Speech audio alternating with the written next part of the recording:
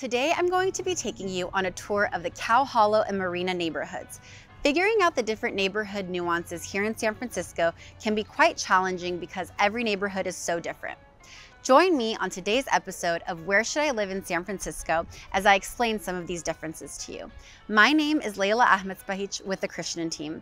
I happen to live in Cow Hollow, and today I'm going to be giving you a tour of Cow Hollow and the Marina and telling you why these are my two favorite neighborhoods in San Francisco.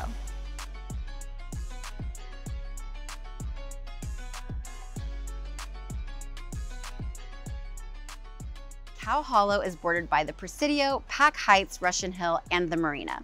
In the mid-1800s, settlers came to this area, then known as Spring Valley, and began farming around a large lagoon. It wasn't long before the predominant activity became dairy farming, hence the name Cow Hollow. One thing that's great about Cow Hollow is that it's relatively flat compared to many other hillier parts of the city, which makes walking easy and fun. You can walk to the Walt Disney Museum in the Presidio, you can check out the different shops and restaurants in the Marina, or you can explore nearby parks such as the Palace of Fine Arts.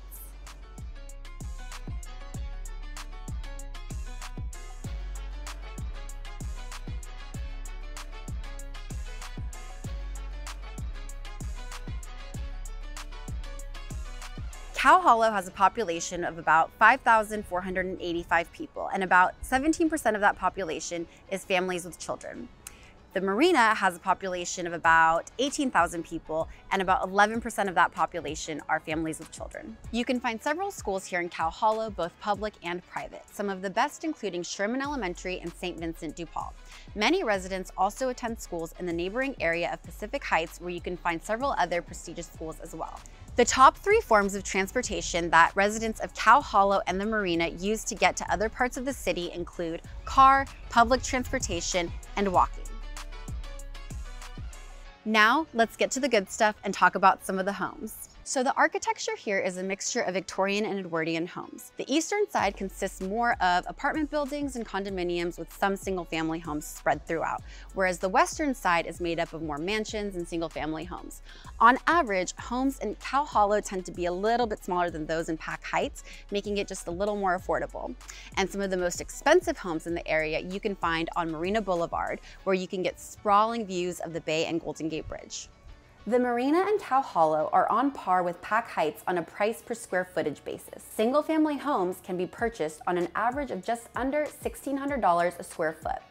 But the median sales price is lower because the average sized home in the area is around 3,300 square feet. Luxury homes are most commonly priced between $5 to $8 million, but as the chart shows below, occasionally a smaller home can be scored below $5 million. And there are also many larger homes with views selling above the $8 million price point, making Cow Hollow and the Marina one of the most expensive areas in San Francisco to live.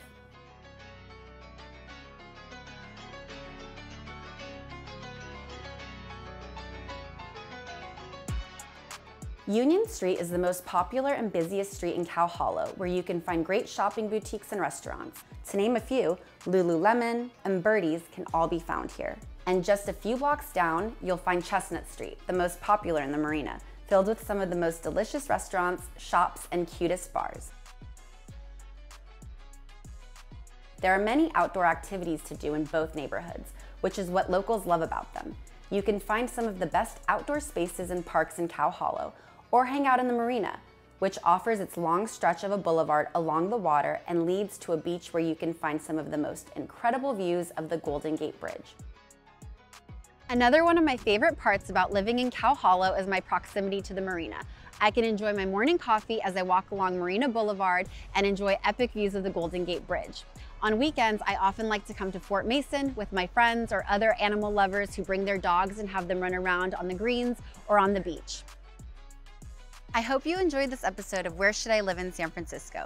If you'd like to learn more about Cow Hollow, the Marina, or any other neighborhood in San Francisco, feel free to reach out to us at ruth@ruthchristian.com, and we will be glad to assist you.